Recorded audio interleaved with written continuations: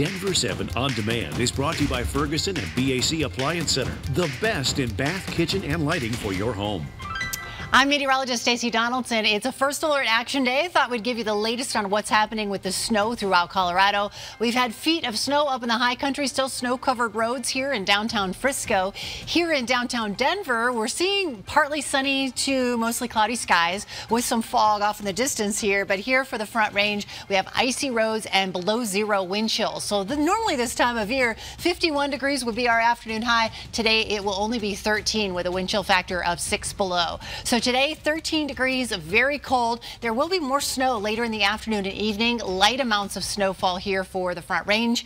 Temperatures are going to be very cold here for the Front Range, but look at some of these snowfall totals. 20 inches for Loveland Pass, 12 for Breckenridge, and 23 for Longs Peak. Here around the Denver area, we've had between 4 and 8 inches of snowfall. Just a little bit less out of DIA, 3.7 in the last 24 hours. So extremely cold temperatures today. We'll have snow in the high country continuing, and then metro snow later this afternoon and this evening, up to about an inch of snow occurring.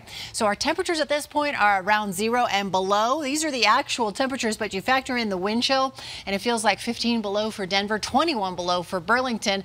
It actually feels warmer up in the mountains than it does here across the Front Range. So a wind chill advisory in effect for this morning. It will be in effect again tomorrow morning. And for storm totals, we're looking at about that 1 to 2 foot range for our northern mountains, a little similar here for our central mountains as well, and 10 to 20 inches farther to the south. And that's for the last few days. So we're just working on topping off that extra snowfall here in through the rest of the day for the high country. Winter storm warnings in effect. As you see, that snow still coming in from the west, and we will have that move into the Denver area later this afternoon and this evening. Light amounts, but for the most part, we're just seeing a few flurries here and there. At times, in places, we actually have the sun showing and coming through the clouds. Off across the eastern plains, a little bit of light snow here and there, but for the most part, wind chill advisory still in effect through this morning, and we also have light snow out through western Colorado as well.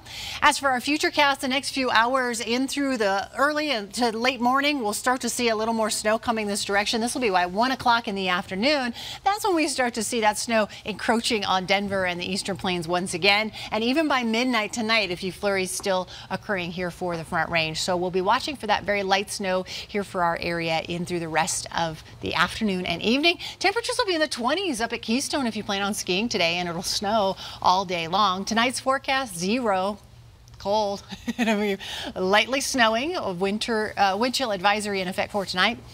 Temperatures in the single digits around 0 in through this evening. And then for Monday, it looks like we're going to clear this storm completely out of Colorado. We'll still see some snow down to the south, but as we get toward Monday night, it moves out of the state finally. So we're going to see that moisture here in through this evening, up to about an inch here for the Denver area. Our highs tomorrow in the low 20s.